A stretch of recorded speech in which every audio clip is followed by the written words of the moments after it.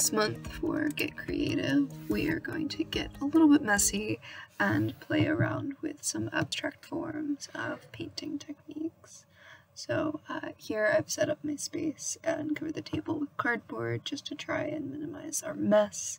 And I'd recommend that you put something down that is pretty thick. Cardboard or plastic works pretty well. I have on the side 4 cups, and I'm going to be prepping to use each color that I'm going to use individually, so you'll want to have each color in its own separate cup. And I'm going to put a push pin in the back of each of the 4 corners of my canvas just to give it a little bit of a foot once we start pouring, just so that it doesn't stick onto the cardboard or whatever we place down. So we're going to start by prepping our cups with our flood or Floetrol or our mixing solution. It's going to be marked on your kit as pouring medium, but if you're looking to purchase things yourself, it's also called Floetrol. And then if you find it easier, you can start with the water and the paint as well. So all 3 of those things are what we're going to be mixing into our cups here. And the ratio we're going to use is 2 parts of the Floetrol to 1 equal part of the water and the paint. And we're going to, again, be doing that in each color individually. In the order that you do each of these for this particular piece, the individual colors doesn't matter. So if you find it easier to mix the paint and the water first, since you're doing equal parts of that, and then you'll do another full 2 parts of the Floetrol on top. If you find that easier for yourself, you can do that, absolutely. We're also going to be adding in a few drops of the silicone. Only add this to 1 or maybe 2 of your colors, and I'd recommend adding them to ones that you actually have like nice brighter colors. You don't really want to add that to your white or anything that's your more basic colors. The silicone is going to give us like really lovely big cells that we're working with, and that is going we're going to really want to see that spread when we are working with our bigger, brighter colors, rather than just seeing a bunch of white, right? So add in a couple of drops of that, and no more than, I would say, 2 or 3 drops, and otherwise it's just going to be a mess on your canvas. And you then mix everything up, mix all of your individual pieces, all of your individual cups, and get them well combined. You're really looking to make sure that all of your pieces are combined, and the white is going to be the hardest to tell because your pouring medium and your paint are the same color. Everything else will be a little bit easier because you can actually tell when your paint and your pouring medium are mixed because the colors are a little different. Once our paint cups, all of our individual paints are prepped, we're going to start prepping our pouring cup. So you will eventually have 5 cups, or at least I had 5 cups. You will have the number of colors that you will use plus 1 number of cups that you're going to eventually use. So you're going on the sides just so that we're not trying to disturb any of the layers that we've created. Once you get to the end, if you want to get a little bit wild and pour a little extra white in the middle, I didn't do that today, but you absolutely can. White is going to be heavier than any other paints. It's just a happenstance of the way that chemically that paint happens to be.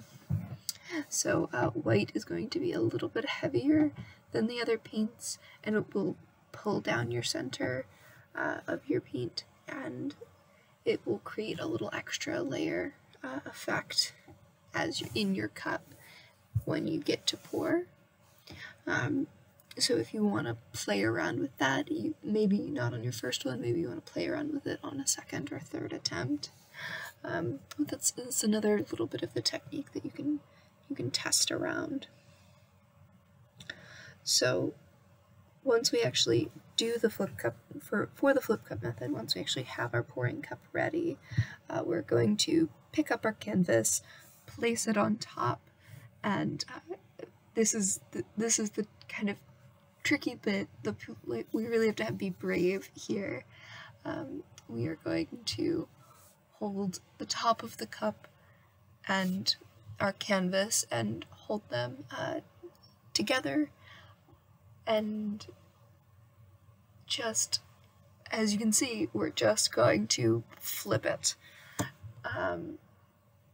There is a little bit of suction that actually comes through, so you shouldn't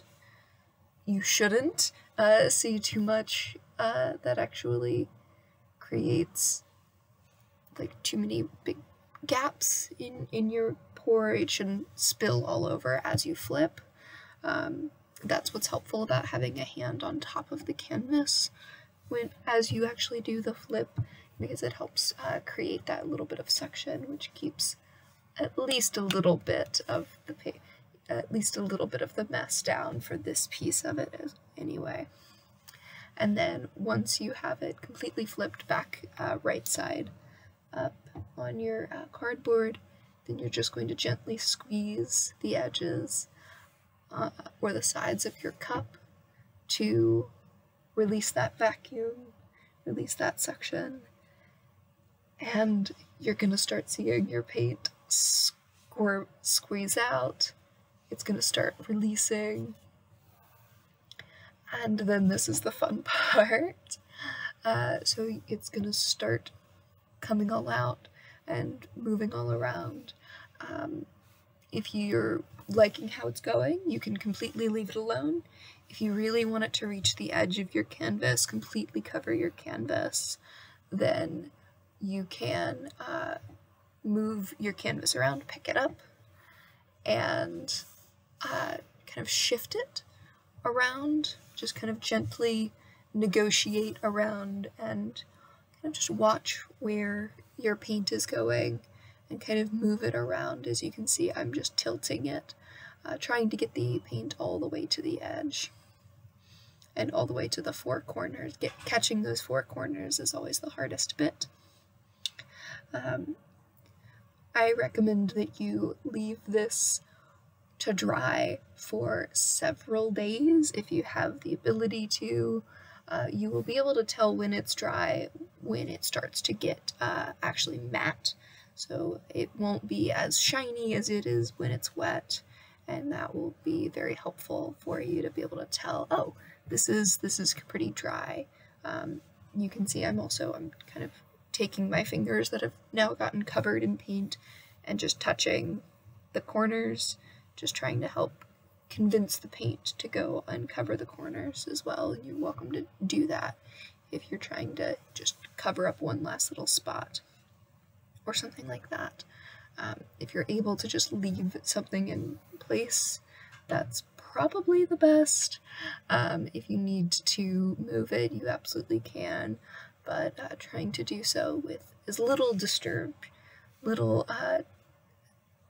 as little as possible to get the full effect of your lovely pour. So thank you so much for joining us. It's a very fun project, and we'll see you soon.